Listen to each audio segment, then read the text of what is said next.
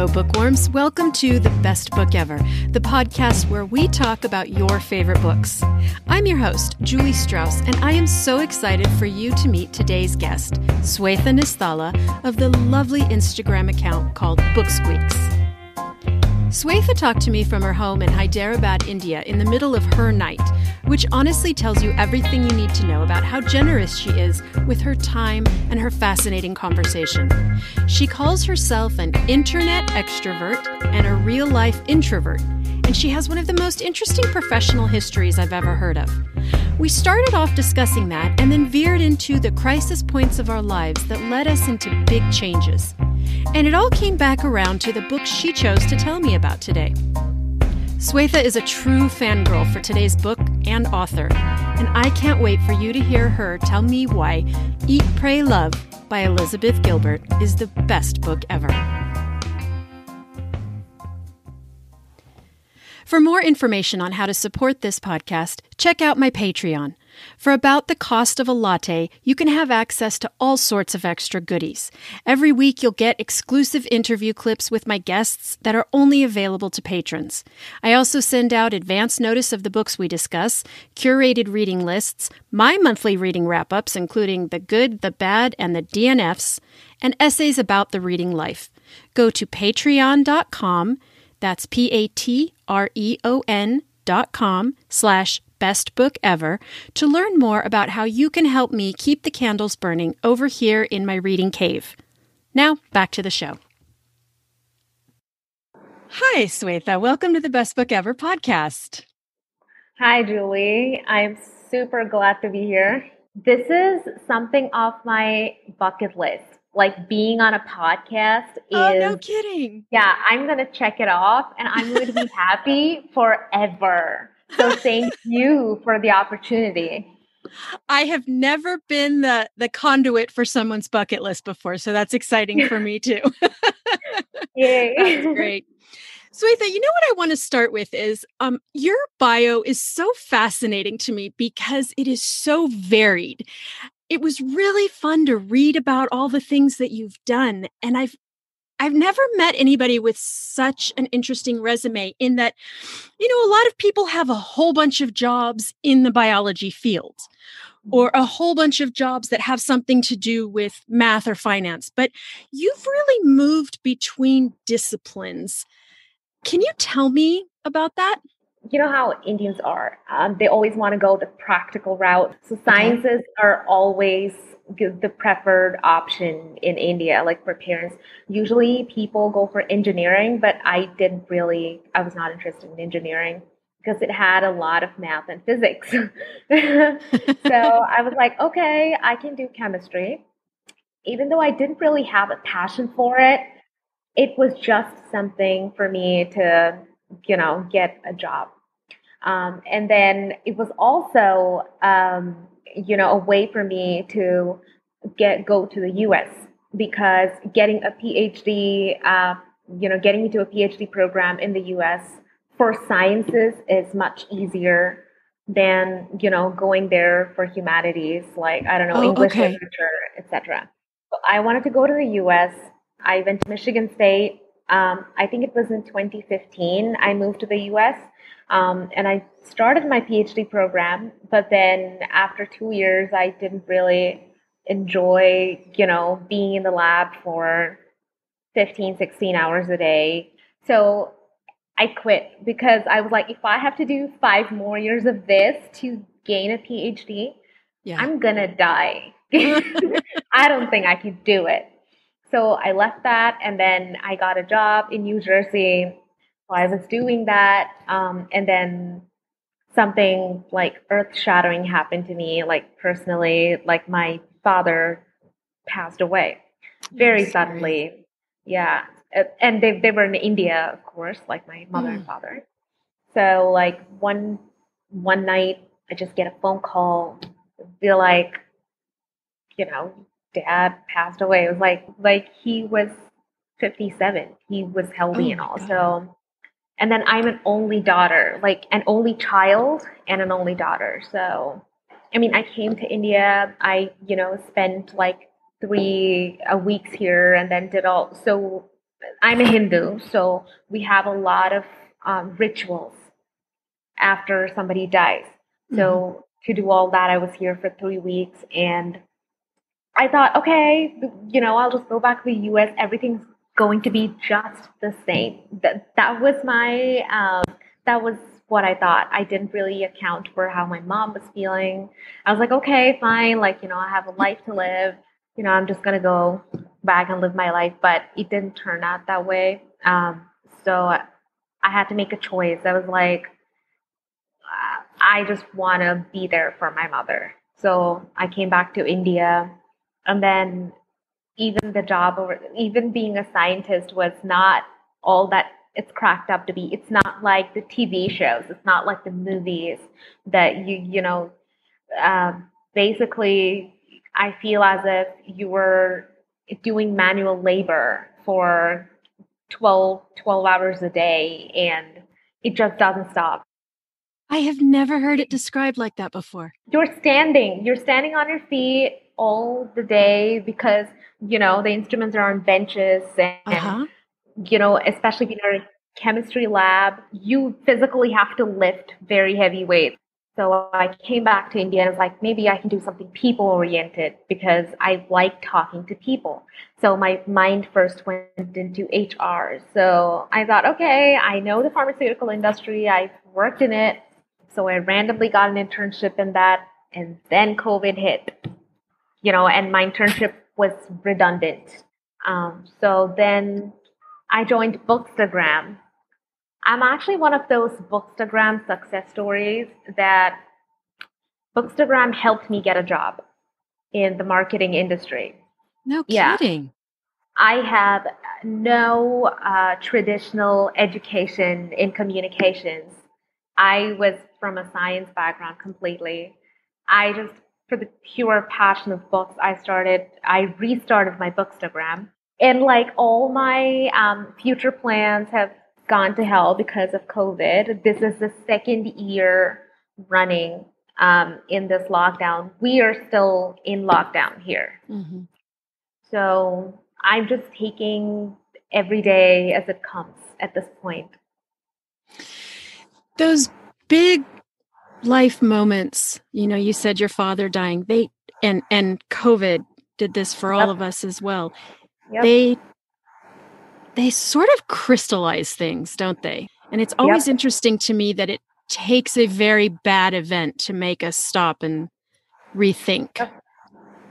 That is exactly what happened to me. Like after my father died, I really had to reevaluate things, and I was like, I felt the immediacy of, we have a finite life. Mm. What am I doing? Why am I going through life, almost like sleepwalking through it?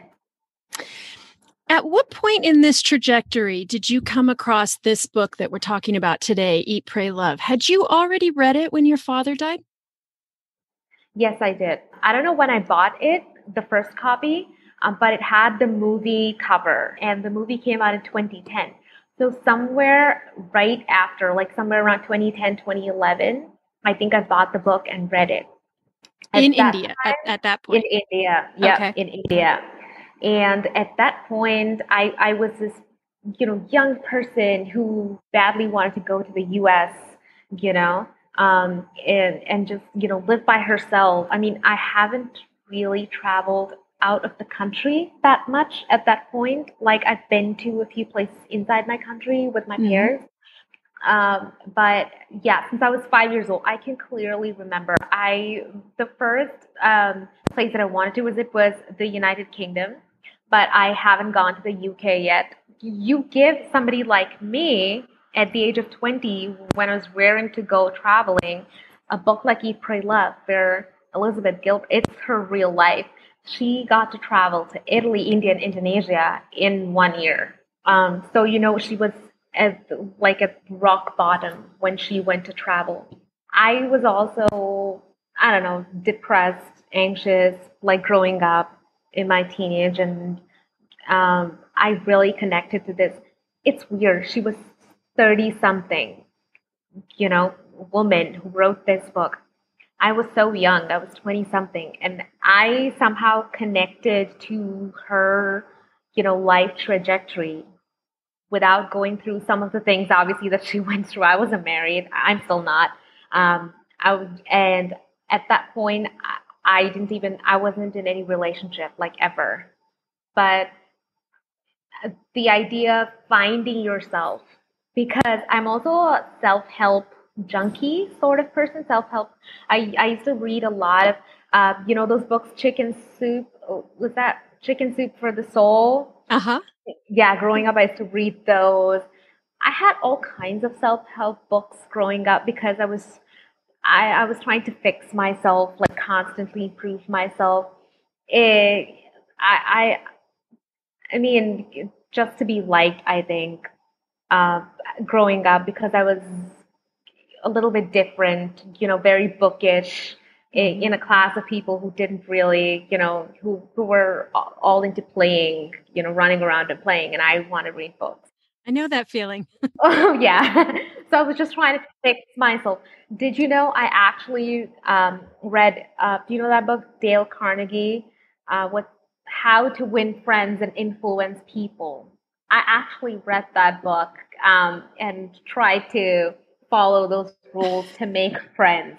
And Did it work? I still use some of the teachings that I've learned from the book even now. So I was that person, and then this came, and I was like, and the fact that Elizabeth Gilbert came to India to play a role because I was more familiar with, it's my country, and I was Hindu, and I know how ashrams, are, and I've been through that experience growing up, so it felt a little familiar, but then again, it felt unattainable, like because to be honest, as an Indian woman, you have a structure, growing up, like you're supposed to study, and then get married, and then, have children, and then just, have grandchildren. And something as crazy as solo traveling in the world it still feels unattainable to me at this point. I'm 28 years old. And I've actually gone and lived in the US for a while. I mean, one of the things is obviously I'm a scaredy cat. I don't want to go alone anywhere, even like to the end of my street. It's just my personality. And on top of it, you have, these things that you grew up with. Um, so yeah, like just blew my mind, this book, when I read it, and then I connected it to it in so many levels. But the primary thing was the travel, and the other thing that stayed with me was how Elizabeth Gilbert went through her depression. Like she battled it, and like she defined God, not the conventional God that we speak of. I really connected to that because I'm spiritual too.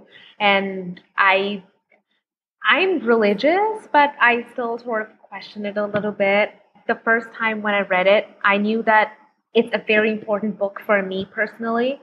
When I was moving to the US, I have a huge book collection. I mean, I'm a bookworm. I couldn't take all my books with me. So I took about 6 or 7 books with me, and Oh equally my loved. God. Yeah, That's not a lot of books. it is not. But I mean, I can't do anything, No, right? of course not. That sounds like an agonizing decision to have to make. I also took 2 books by Cecilia Ahern. I don't know how to pronounce her name. Uh-huh. I love her. I also took this other book called Americana, written by Chimamanda Ngozi Adichie. And then what happened is, when I was coming back, I went to Kentucky to meet a friend. And Nashville was like a 4-hour drive from her place. So we went to Nashville. I went to Parnassus book. I got his T-shirt. I wore it. Yep. Oh, It's nice. like it's like a mecca for book lovers. And Oh, totally. before I leave the US, I wanted to go to Parnassus bookstore. like like I need my photo op. I need to Yes. So I stood outside the bookstore, took a photo. I went in, took photos. Like I was just hanging out of the bookstore for so long. I didn't want to leave it. And that is when I saw this beautiful 10th anniversary edition signed by Elizabeth Gilbert. Oh my gosh. I freaked out. And I was like, this is a sign. So I bought this book and I left my old copy in the US. I donated it to the local library. Nice. The amount of love that I carry for her, I don't know. Like, what is it about her? I just want to hug this book. I just want to want this book and like everything that she ever says to like get into a molecular level, like in my body. I just am so passionate about her, and it's so weird. I don't think it's weird at all. You know what I was thinking as I was rereading it for this conversation? I've read this book several times and I also adore it. I always forget how funny she is. I know, I was laughing and then I was just internally screaming during this reread because I'm connecting to it more than I connected to it, I don't know, 8 years earlier when I read it before. Um, it's also because of my personal experiences as well that I can connect to it more now. Even though I didn't go to Italy, I did go to San Francisco, and the kind of liberation that she felt in Italy, I was standing on Golden Gate Bridge, and like I will never forget that moment, like forever.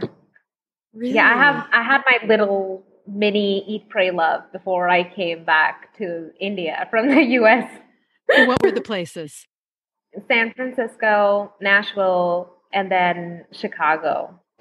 Why Chicago? It's my second favorite city in the US, but it's something about Chicago. And New York City felt very, very big to me, the kind of big that I can't comprehend. And it was just like too busy. And somehow Chicago was the right size of big. And then you went to San Francisco. Oh my God, San Francisco blew my mind. Like it's my favorite city in the US now. It's mine too. Virtual high five. Virtual high five. Well, so let's talk about that, about this reread. And I hope it's okay that I share this story, but you messaged me before we started talking and said you were having a really hard time getting through this book this time because you had to keep stopping. Yep. Why do you think you're stopping so much this time around? What is it that you have to think so much about?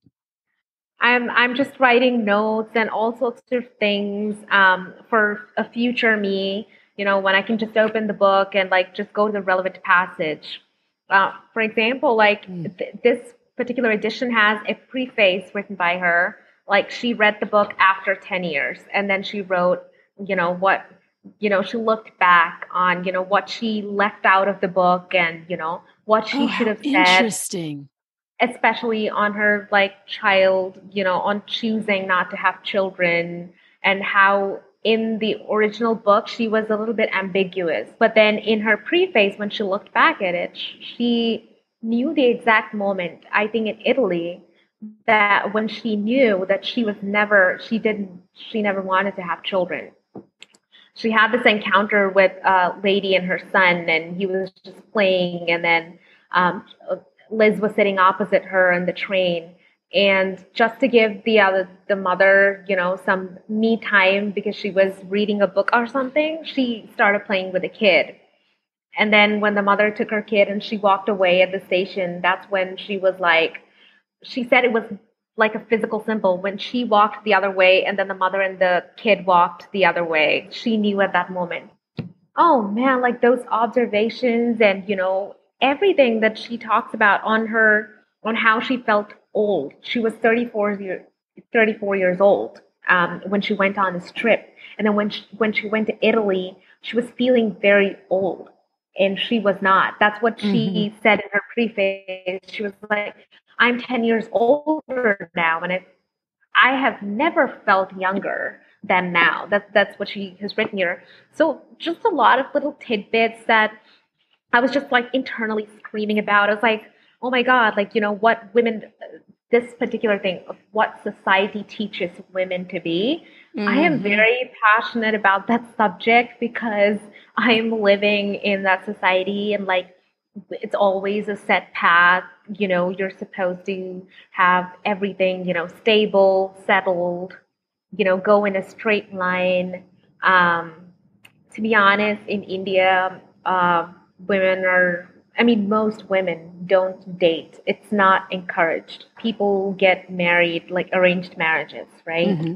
I mean, I would love to live in a world where there are not those many rules of who a woman should be, Mm-hmm. how she should behave, what she should wear, what clothes she, need to wear, and at what time can she step out of the house and in what time she needs to remain in the house. This is not radical feminism. This is just basic human things.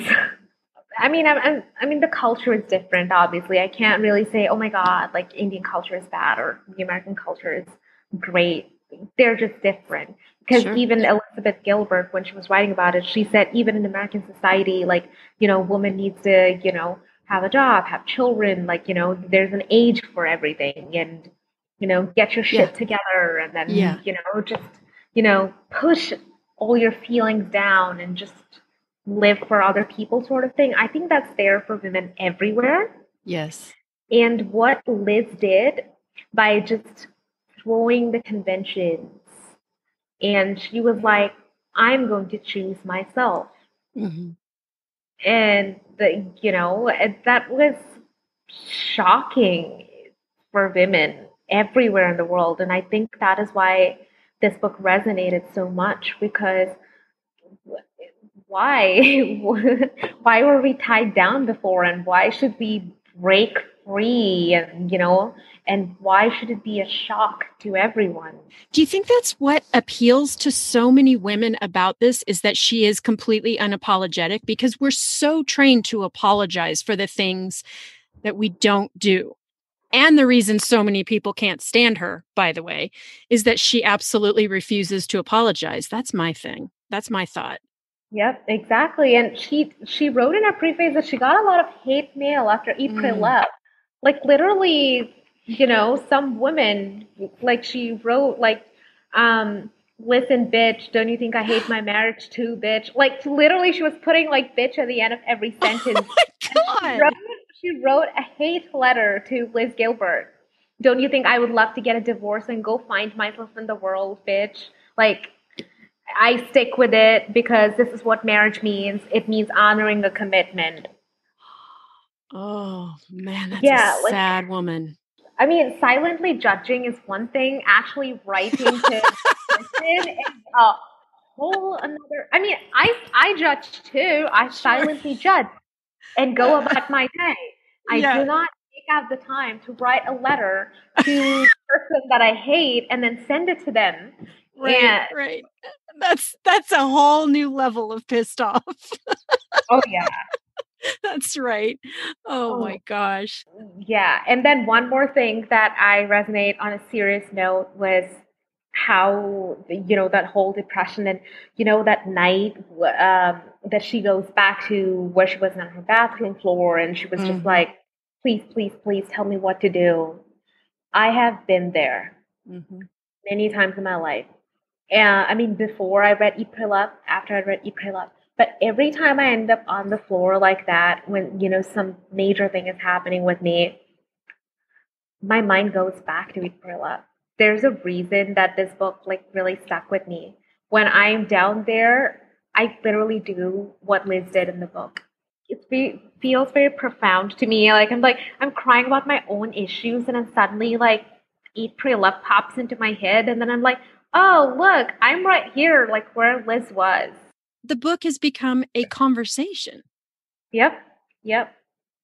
And that is why I'm going through it very, very slowly because, again, the same anxiety that I keep talking about. When would I again reread this book? Would it take another 10 years for me to reread it? I better reread it properly this time and attach as many post-its as I can, underline many passages as I can, and then Oh my God. I just sound like a fangirl.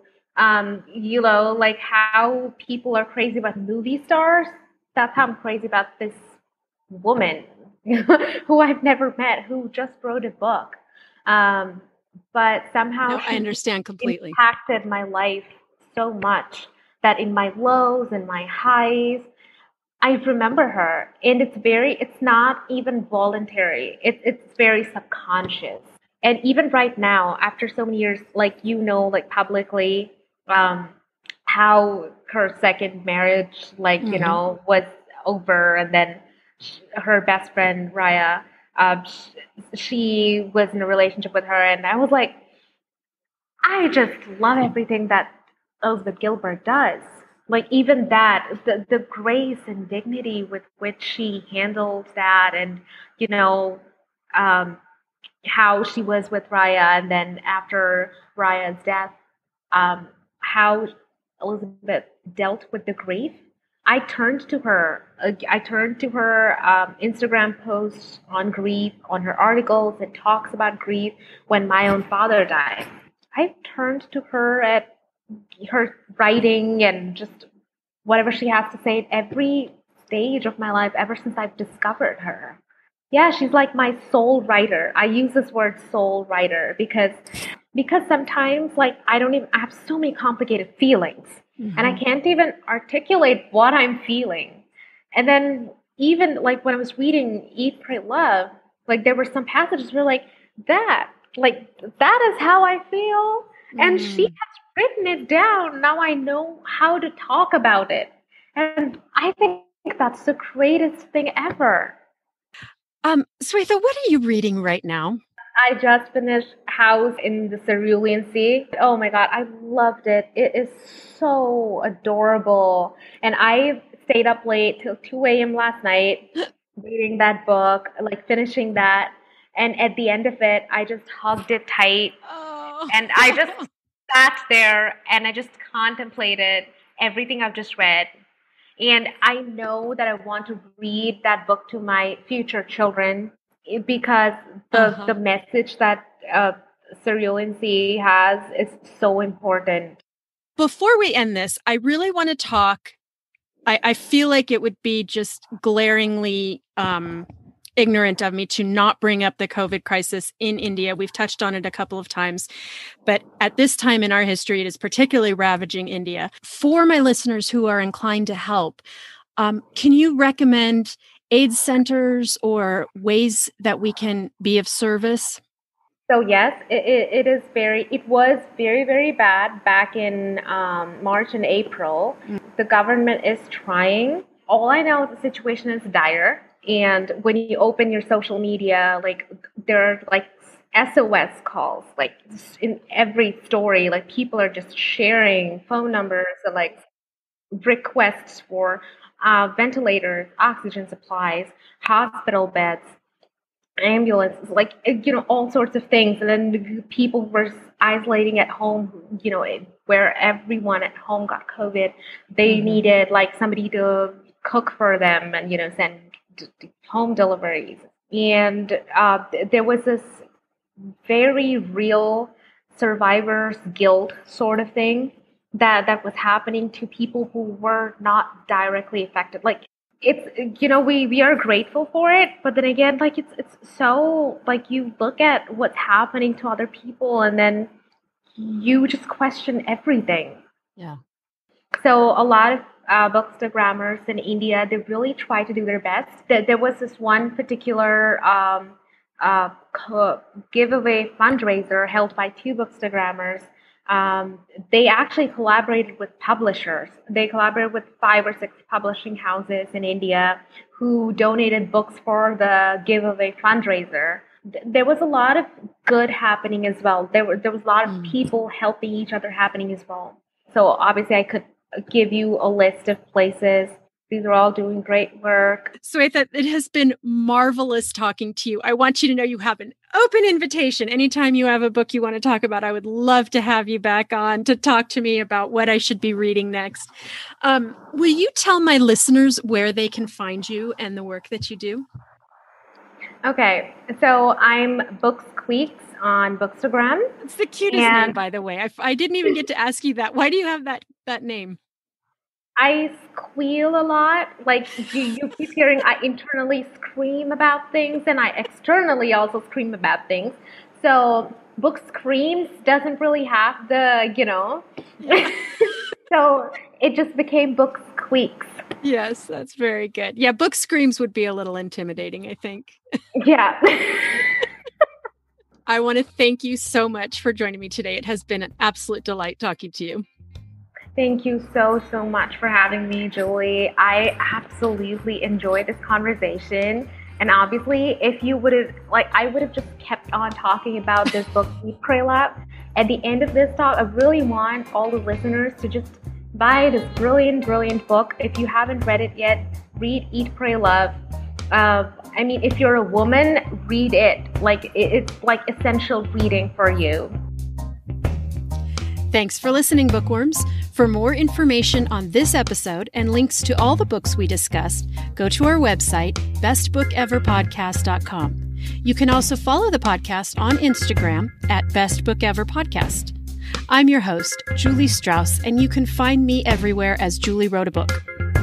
If you loved this episode as much as I loved making it, why not leave a review wherever you're listening?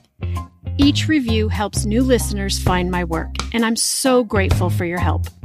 Thanks for joining me today, and I will see you at the library.